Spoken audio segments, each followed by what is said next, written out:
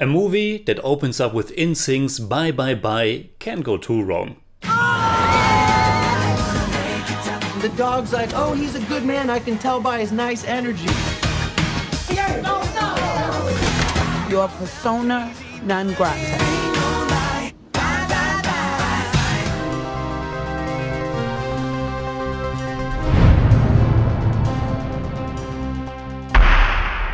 Servus Freunde, my name is Jimmy Cage and Red Rocket is the newest film by indie darling Sean Baker. For me it was my third movie of his, after the beautiful, heartfelt and very fresh and authentic last ones Tangerine and The Florida Project.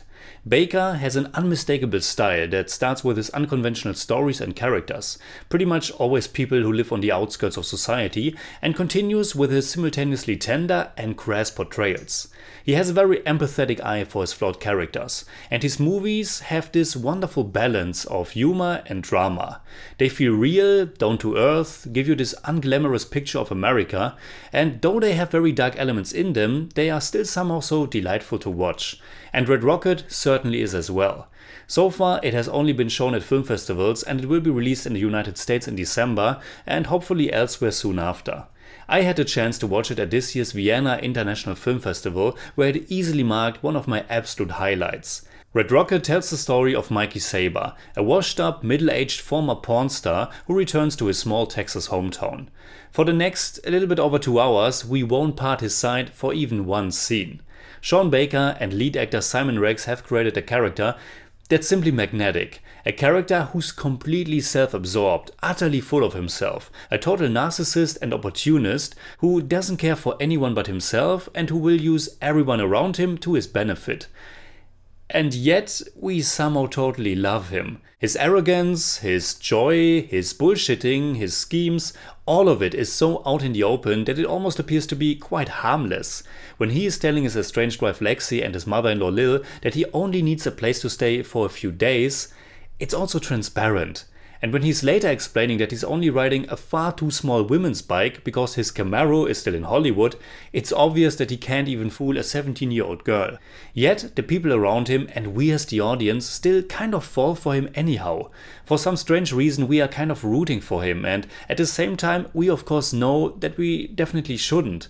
But he's our protagonist, and a protagonist doesn't need to be good or morally right. But Mikey has such a contagious drive, so much sleazy charm. He's a hustler, he's a loser, but there's also something magical and completely unapologetic about him. And even more than in his last films, Sean Baker has brought a lot of humor to this one. Mikey is such a comedic figure and there's something funny about every fiber of his being. About the way he talks, which is mostly bragging, the way he moves his face and body. It's a character you can't take your eyes off. He's a joke, and yet you can also kind of admire his determination and survival instinct, even if he really doesn't care if he's hurting other people. But Sean Baker succeeds in still keeping some humanity alive, and the way the movie makes us feel all these contradicting feelings makes this such an absorbing journey. The real story, or a crucial ignition point in the story, kicks in when Mikey is laying his eyes on the only 17-year-old donut shop employee Strawberry. And you wonder if he's maybe really feeling something for her, I mean besides the obvious lust, or if he only sees her as his chance to score again in the porn industry.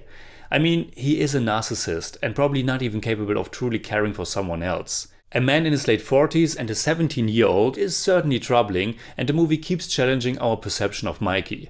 But it also does a good amount of portraying Strawberry as this wild, nymphomaniac teenager who herself is taking what she likes. Now that doesn't excuse the grooming and manipulation by a far older man, but she has agency as well, and it helps to preserve the film's upbeat, almost satirical tone. Now I should probably mention again that it's not just the way the character of Mikey is written and how Baker leads him through this story, but a huge part of the film's magnetic energy comes down to lead actor Simon Rex being absolutely sensational in the role. Rex had a rather peculiar career so far as an actor, rapper, comedian, MTV VJ, and also as a performer in solo masturbation scenes for some porn films. So he's certainly able to bring a lot of his own background to the role, and he's completely committed to the character of Mikey, and it really shows. But it's not just Simon Rex who is amazing. Sean Baker is known for his talent to find these completely unknown, fascinating and very natural faces for his films. Non-professional actors who give his world something very real and grounded.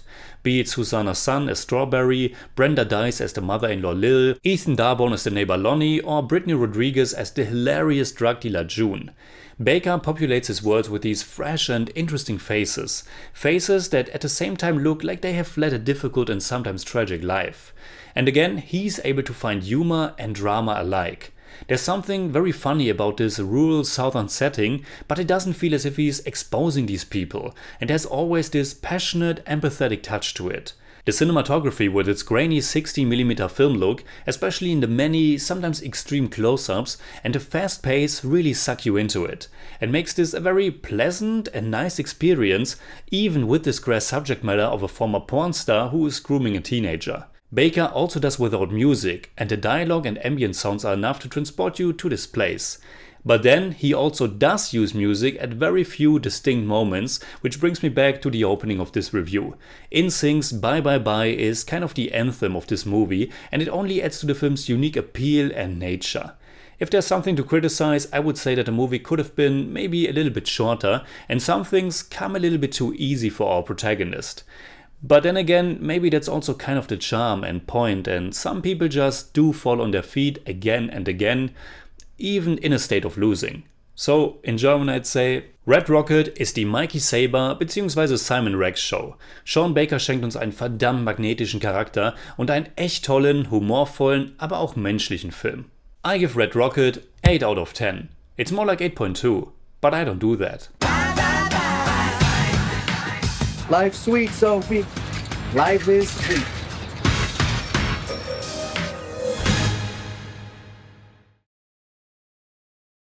Alright, that's it like always. Comment below and let me know what you think about Red Rocket. Are you familiar with Sean Baker? If so, what's your favorite one of his films? And also, what is your favorite boy band song? You can hit me up on Twitter, Instagram and Letterboxd, and also on Patreon simply at the Jimmy Cage. And if you enjoyed this episode, please give me a thumbs up, share, subscribe, whatever you like, and make sure you hit that bell for all I have to tell.